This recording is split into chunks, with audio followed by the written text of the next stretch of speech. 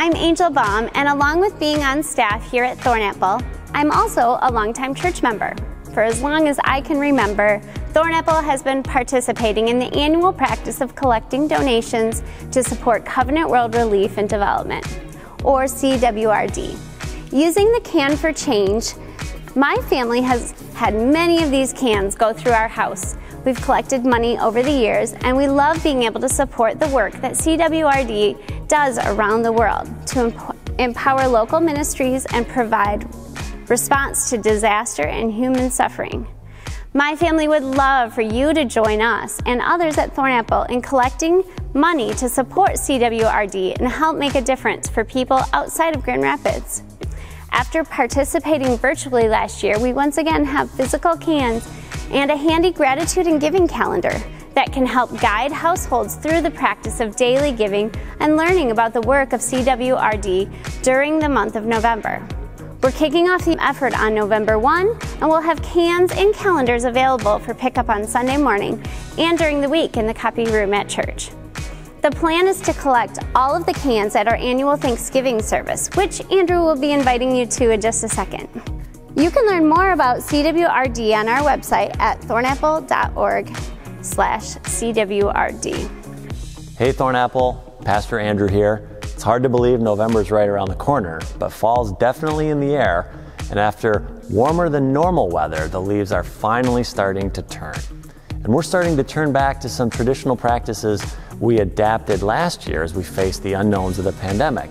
I, for one, am grateful for the comfort of some normalcy. I'm also grateful for the people of Thornapple and for pie. Doesn't this look delicious? Wouldn't you like a slice of pie? You could definitely go to the store and pick up one like I did, or you could join me on November 21 at 6 o'clock here at Thornapple for our annual Thanksgiving service and pie social afterwards. You see, we have this beautiful tradition of gathering each year the Sunday evening before Thanksgiving for a brief service and time of publicly sharing what we're grateful for.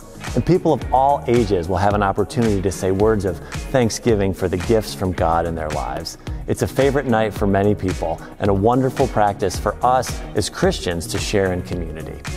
After the service, we always enjoy some pie together. I hope you'll join me this year. Even if you're kind of new to Thornapple, it's an especially great way to get to know more people. We will also need people to make or purchase pies for this event. Everything you need to know about this is on our website. Check out the calendar at thornapple.org and click on the event to learn more and to sign up to donate pies. I realize it's a long time to wait for pie, so if you need to run to the store and get some, feel free, I won't judge. Hey there, I'm Michelle, Thornapple's Communications Coordinator and also a member of the Teaching Pastor Search Committee, formerly known as the Senior Pastor Search Committee. I know many of you are curious about where we are in the process of finding the new teaching pastor. The easy answer is that we are right where God wants us to be. The hard answer is that we don't yet have a teaching pastor candidate for the congregation to consider. But that's okay. The search committee has continued to meet each week. We continue to listen to sermons from potential candidates. We're talking with other covenant leaders to ask for their suggestions for candidates, and we're exploring many possibilities as they are revealed to us. And we're waiting on God's guidance to lead us to the person He is preparing to be our teaching pastor. Waiting is hard, but it is necessary. God is still at work in the waiting, and He calls each of us to do our part. The search committee is called to listen and discern. The congregation is called to prayer. We welcome your continued prayers and have so appreciated them throughout this process. And while we wait and do the work, we have a wonderful team of pastors in Andrew, Lynn, and Michael, who are helping bridge the gap until we have a teaching pastor in place. The thing we are most confident of in all of this is that God has a plan and a purpose for Thornapple, and He is bringing us there in His time.